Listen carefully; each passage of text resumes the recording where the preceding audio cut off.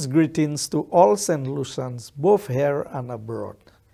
We cannot help but be joyous and happy during this time of year. Status does not matter, because the first Noel the angels did say was to certain poor shepherds in fields as they lay. All things work together for good to them that love God, to them who are called according to his purpose. Romans 8:28. 2020 has tested all that we are and have. Thankfully, the challenges have brought out the best in us and our beloved country. This is testament to the fact that we are a strong people. Bon compliment pour l'année saison Noël la ek l'année 2021 ka ale pour tout Saint-Lucien qui ka wete Saint-Lucie ek l'autre pays aussi. Moi vle prendre l'occasion ça pour souhaiter tout ça qui bon durant saison holiday. Nous ka wè dat l'année a ja testé nous kon Saint-Lucien en toutes différentes manières. Ça nous ka wè, c'est dat Saint-Lucien, c'est un set moun qui bien courage et qui bien fort. Nous ka wè dat COVID-19 pas de temps il a affecté nous à dans diverses manières, mais nous ja été fort. Et pour ça, nous ka remercier bon Dieu pour courage il jaban nous. Nous savons saison Noël, c'est en saison côté nous ka ni a chay djeote. Même si ou malheureux, même si ou sans richa, il pas matter qui manière ou yé, saison holiday ça, c'est en saison djeote. Through these difficult times, we are standing strong. I want to thank all St. Lucians, both here and abroad, and especially my constituents, for adhering to the protocols and staying safe. Christmas is a time of giving, so let us continue to give, not because we have, but because we understand what it is like to be without.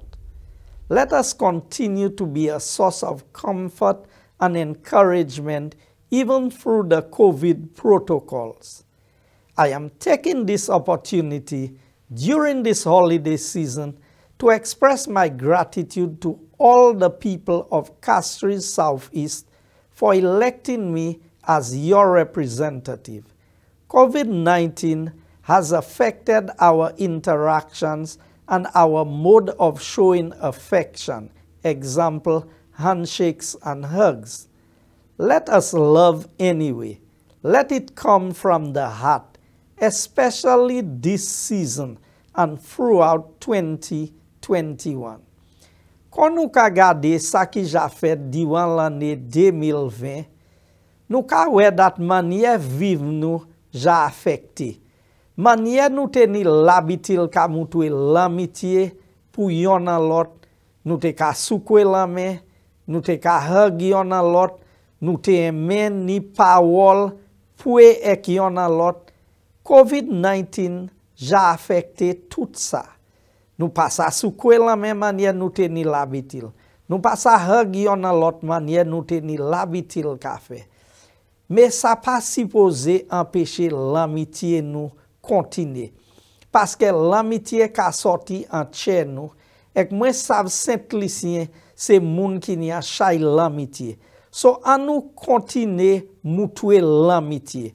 Moi aussi ka remercier tout ces moun qui ja suivent ces protocoles là qui établi pour être 6 pieds hodion à l'autre et pour continuer servir ces masses là dat nous ça empêcher COVID si men trop en parmi yon en l'autre.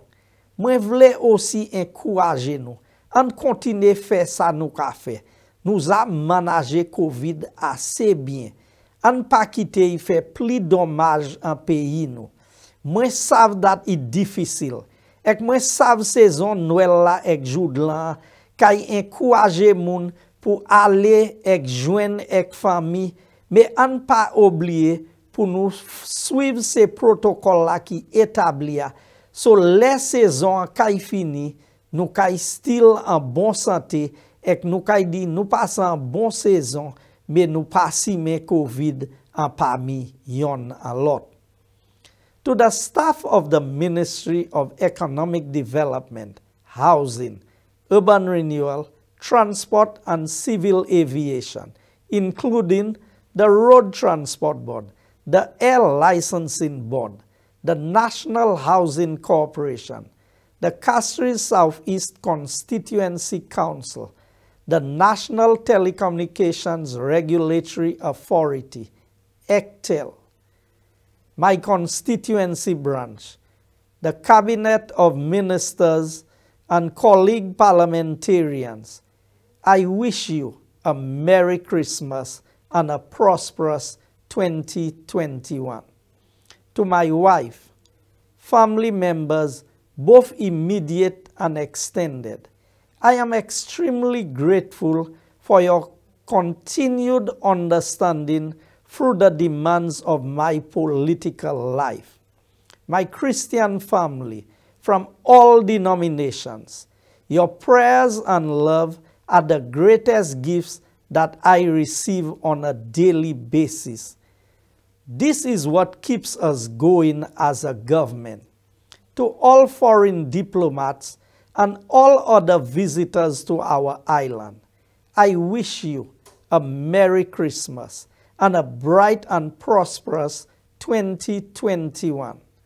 Let COVID be a bump in the road and not a stop or a detour. We will overcome. To you who have lost loved ones or have been in isolation, our hearts go out to you.